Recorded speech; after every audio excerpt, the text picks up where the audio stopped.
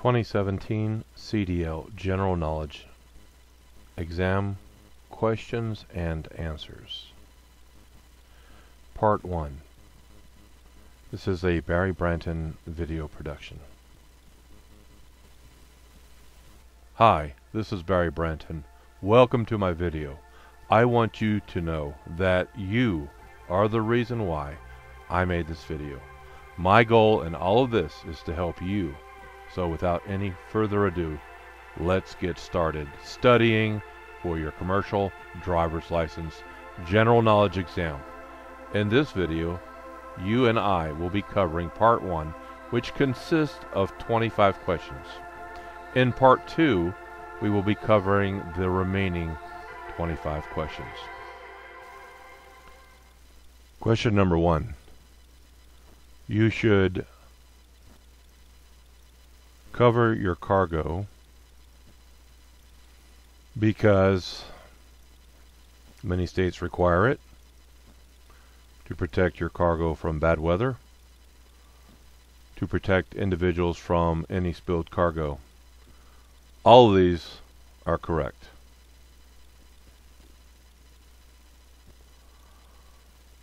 Question number 2. What can you do at an accident site to help avoid another accident? Correct answer is put out warning devices so people don't run into the accident site. We have an explanation here. Unless you are injured, as a commercial driver, it's your duty to ensure that drivers see your vehicle at the accident scene. You should put out warning devices as quickly as possible as a means towards preventing further accidents. For example, a pileup.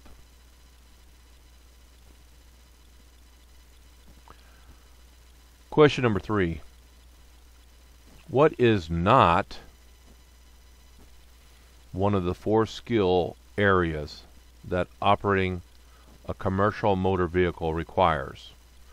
So in this particular case, you're looking for a skill that is not required for operating a CMV, commercial motor vehicle. What is not required is a first aid certification. Okay? But the required ones are steering, accelerating, and safely backing. So let's go over the explanation. While first aid certification could certainly come in handy at some point during your career, it is not one of the 4 skill areas mentioned that you must be proficient in for safe vehicle operation. Question number 4. How many tie downs are required for a 20-foot load? The correct answer is 2 tie downs. And we have a bit of an explanation here, so let's go over that. The rule is that you should have 1 tie down per 10 feet of cargo. And you must have at least 2 per load, regardless of the length. So 20 feet, you would have 2.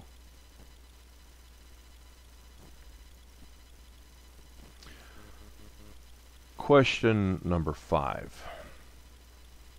The most important hand signal you should agree on with your helper is, the correct answer is stop. And we have an explanation. Unfortunately, let me just scroll this up some. Unfortunately, once an accident happens, you can't take it back. That's why it's absolutely essential that you and your helper have a very clear hand signal for stop, so that you'll be able to stop what you are doing quickly before an accident occurs. Question number 6. How can you start moving without rolling backwards? Now we have a question here where all the answers are correct. So let's go over each and every one of them. Engage the clutch before removing your foot from the brake. Put on the parking brake whenever necessary. Apply the hand valve. Now we have an explanation, so let's go over that. If you have a manual transmission vehicle, partly engage the clutch before you take your right foot off the brake. Put on the parking brake whenever necessary to keep from rolling back. Release the parking brake only, let me just repeat that. Release the parking brake only when you have applied enough power, engine power, to keep from rolling back. On a tractor trailer equipped with a trailer brake hand valve, the hand valve can be applied to keep from rolling back. Let's go on to the next question. Question number 7. To maintain alertness during the trip, drivers should. Now in this particular situation, all the answers are correct. We'll go over each one. The first one is get 8 to 9 hours of sleep. Schedule trips during the daytime hours. And avoid medications that cause drowsiness. Now we have an explanation. Let's go over that. Sleep debt is a dangerous condition in which missing sleep adds up, and you risk falling asleep at the wheel until you are fully rested. People are often surprised when they find out that getting less than 6 hours of sleep per night triples your risk of accident. To prevent drowsiness before a trip, the driver should get adequate sleep. Adults need 8 to 9 hours of sleep to maintain alertness. Prepare route carefully to identify total distance, stopping points, and other logistical considerations. Schedule trips for the hours you are normally awake, not in the middle of the night. Drive with a passenger. Avoid medications that cause drowsiness. Consult your physician if you suffer from daytime sleepiness. Have difficulty sleeping at night or take frequent naps. Incorporate exercise into your daily life to give you more energy. Okay, next question. Question number 8. Which of the following is a key steering component? Okay, none of the distractors are, so the correct answer is the gearbox. And we have an explanation. The gearbox is an integral part of the steering system. All the other options are key pieces of the suspension system. Number 10.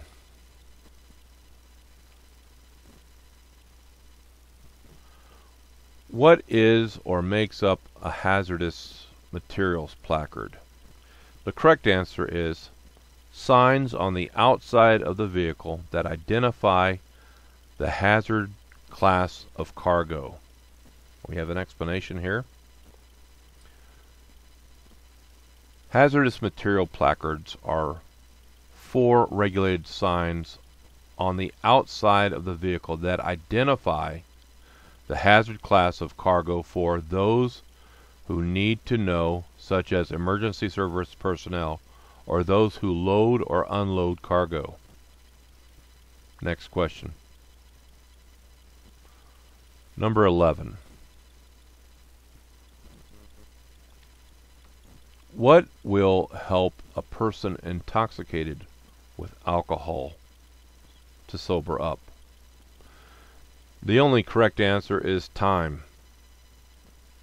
And the explanation is there are no fast answers for getting the alcohol out of your system.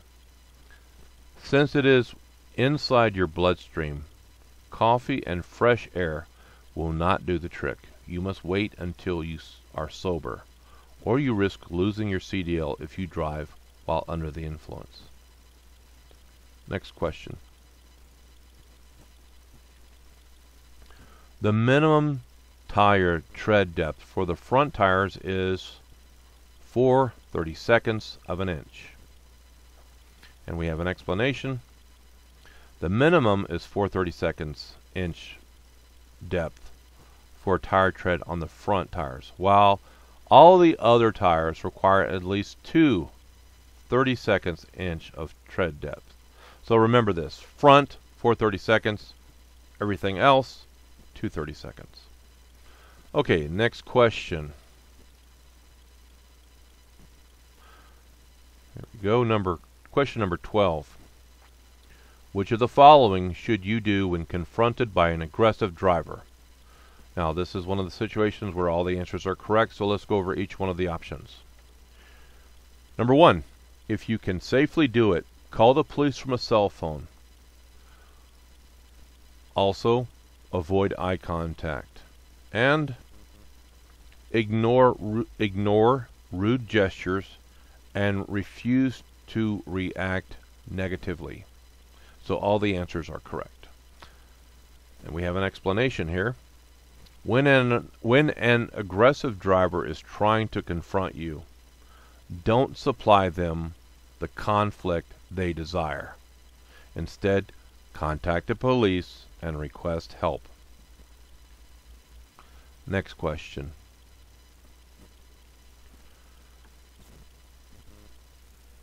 Question number 13. Where should you place your warning devices if you must stop on a one-way or divided highway? The correct answer is 10 feet, 100 feet, and 200 feet towards approaching traffic. And it helps me, if you're like pulling off on a one-way or divided highway, basically,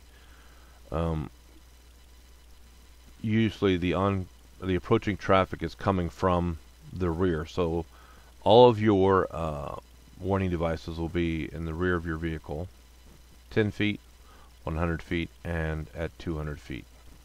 Now we have an explanation here, so let's go over that. On a one-way or divided highway, you want to stretch your warning devices out, but still have them close enough to the vehicle that makes it clear that you are stopped. Devices at 10, 100, and 200 feet accomplish this goal. Next question. Question number 14. Which of these is not part of the basic method for shifting up? So we're looking for the answer that is not part. So we know from this multiple choice type of question we have 3 that are part. So the 3 that are part are releasing the clutch, pushing in the clutch and shifting into higher gear at the same time, and releasing the clutch and pressing the accelerator at the same time. But we are looking for the not part. So the not part, which of these is not part of the basic method of shifting up? That would be accelerating while pressing the clutch and turning toward the driver's side. We have an explanation here, so let's go over that. You must release the accelerator, push in the clutch, shift to neutral, release the clutch, let the engine and gears slow down for the next gear, then push in the clutch and shift into a higher gear at the same time. Then release the clutch and press the accelerator. Acceleration is not involved until the very end, and definitely not while pressing the clutch. So let's take a look at these. Okay, so let's go on to the next question. question number 15. During your pre-trip inspection exam, when examining hoses with the instructor, you advise him that you are looking at the ground for, actually I just read that question wrong. You advise him that you are looking for puddles on the ground, okay, which would be indicative of leaking hoses, possibly. So of course all the distractors are incorrect. So let's go and look at the explanation. During your pre-trip test, when inspecting hoses, you need to look for signs of leaks and cracks of the hoses, such as puddles on the ground. A puddle on the ground would be indicative of a leak, which would result from a crack of a hose. It says here, fluids that are dripping on the underside of the engine or transmission. It says also check hoses for leaks or problems. Okay. All right, next question. Number 16. What is the gross vehicle weight, GVW? Okay. It's the total weight of a single vehicle and its load. Okay. Now we have an explanation here. GVW is the simplest of the vehicle weight explanations, standing for just a single vehicle and the load it is carrying. Next question. Number 17. You should place the starter switch key in your pocket while you are performing the pre-trip inspection because someone could start and move the truck, and if you are, say, behind the vehicle or in front of it, that could be a bad thing. Now we have an explanation here. We're going to go over that.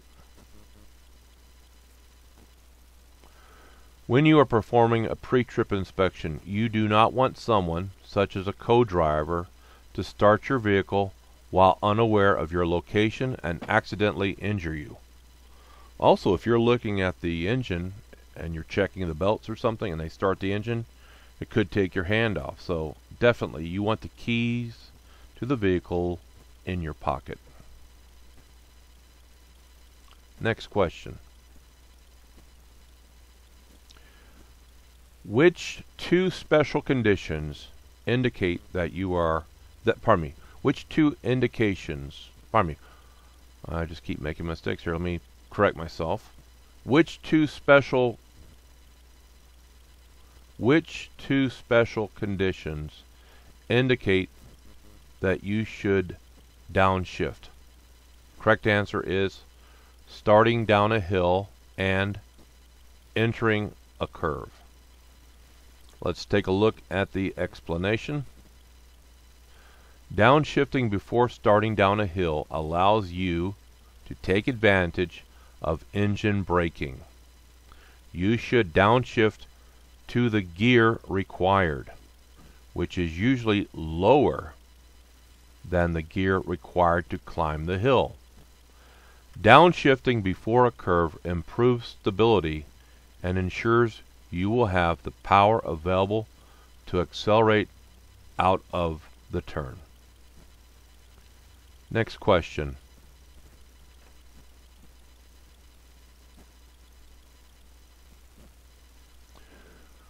Which of the following determines the safe speed for going down a steep downgrade? Now this will be, all of these are correct, so what are the different components that are of this correct answer? Which of the following determines the safe speed for going down a steep downgrade? The road conditions, the total weight of the vehicle and cargo, the steepness of the grade. There are several factors that help you decide upon a safe speed for going down a steep downgrade, including its steepness, length, the road and weather conditions, and your vehicle and cargo weight.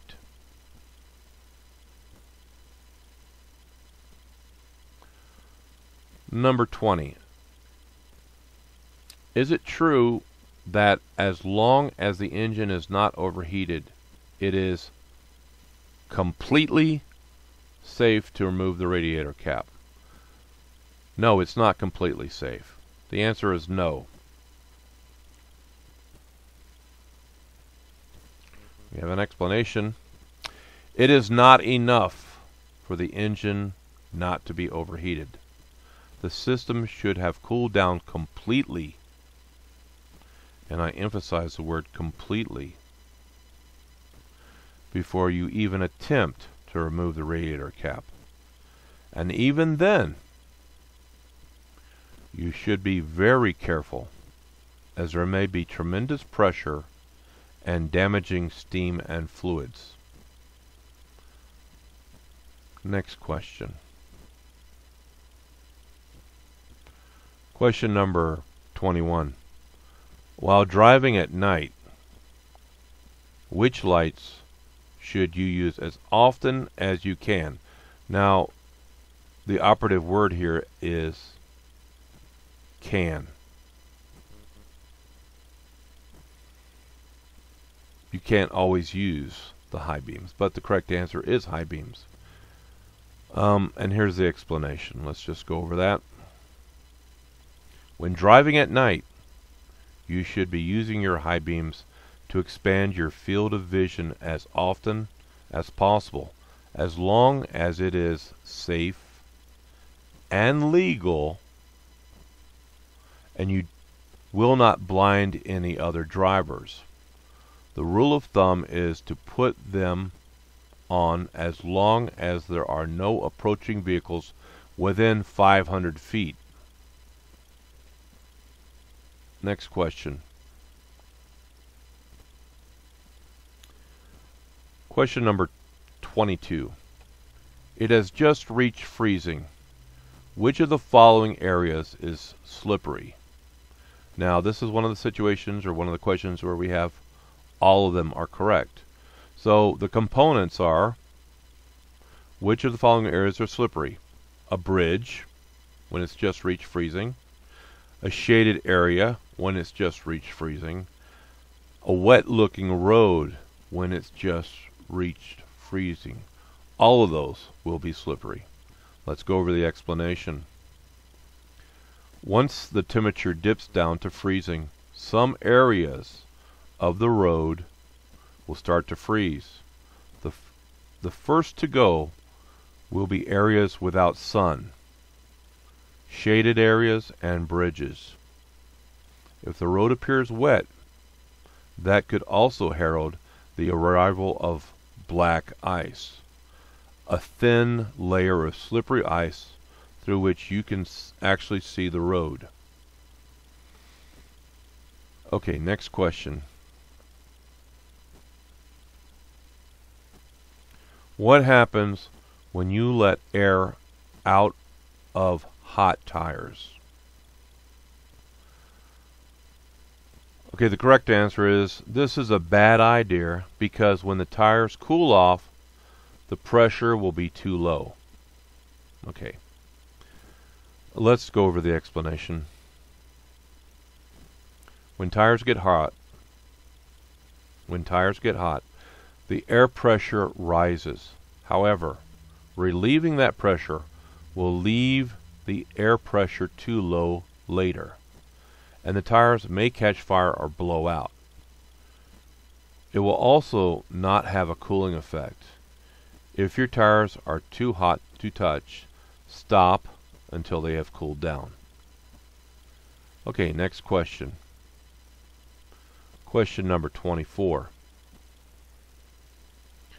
To help you stay alert and safe while driving, you should, and the correct answer is, avoid medications with warning labels. We have an explanation, which is, be careful with medications. Be careful with medications that warn you they may cause drowsiness. If you have a concern about prescribed medications, speak to your doctor. Do not even try to make up for sleepiness with coffee, fresh air, or especially alcohol. The only cure for being tired is sleeping until you are rested. Okay, now we have question 25.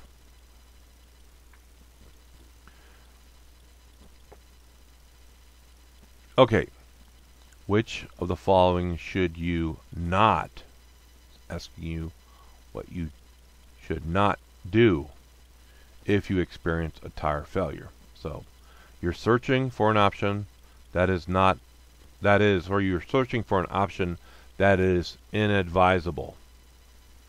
In other words, what you're not supposed to do. With respect to this question, okay? So it's inadvisable to engage the brakes hard and immediately. This is what you're not supposed to do, okay? What are you supposed to do if you experience a tire failure?